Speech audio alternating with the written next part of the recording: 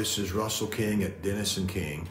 Understandably, after one of our clients have been in a car wreck with their car fixed, of course we all do, and they want it as soon as possible, and that's assuming it's not their fault. The first way to get that done is through your own insurance company. If you have the coverage that provides that, either through uninsured motorist if the other party doesn't have insurance, or through your collision coverage, you can get your car fixed regardless of fault through your own insurance company. That can affect your premium, so you need to be aware of that. But if you're not at fault, your insurance company may still repair your car and then get paid back by the party at fault's insurance.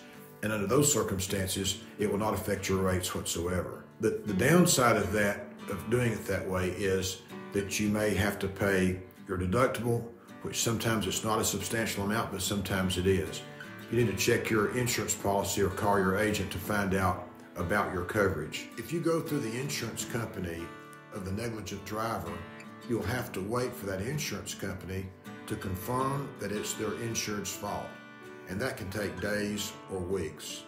But once the negligent driver's insurance company accepts liability, they generally will pay for the damage to your vehicle.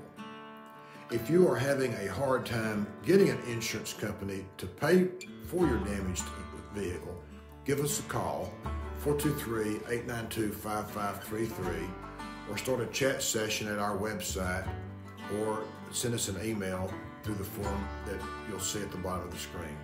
We are Dennis & King. We can help, even if you don't hire us.